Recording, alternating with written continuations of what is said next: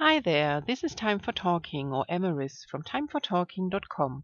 Spiritual mentoring for your body, mind and soul. Thanks for stopping by and taking the time to watch this video.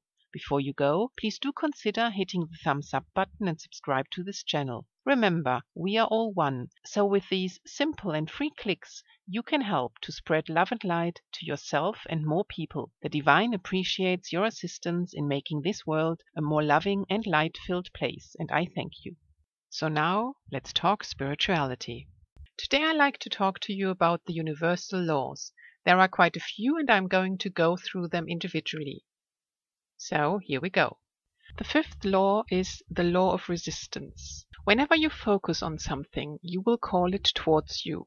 Drop the phrase or word not in sentences and thoughts. Don't say, don't you dare to get it wrong, but instead, you can get it right. Reason for this is simply that the universe deals with your thoughts in a literal sense. But with this, it functions similar like the keyboard of a computer, to which you can also not key in something. Our unconscious mind is also always open, and when relaxed, don't worry then either, otherwise you might be manifesting your fears then. Phrases like don't, can't, won't, not invoke this law, i.e. you become what you resist in your life.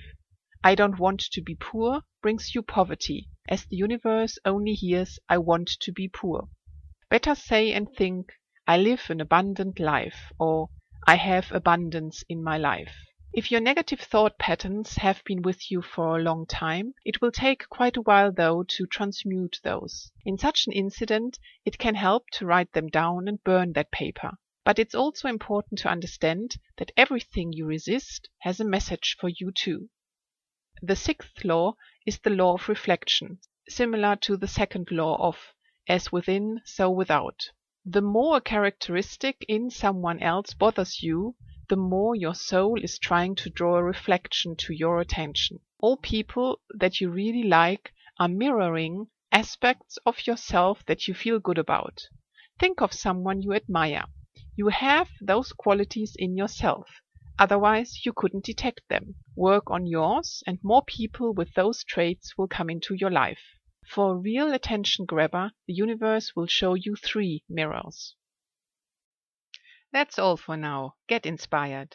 Thanks for watching till the end. You can always reach me on timefortalking.com with white light from here.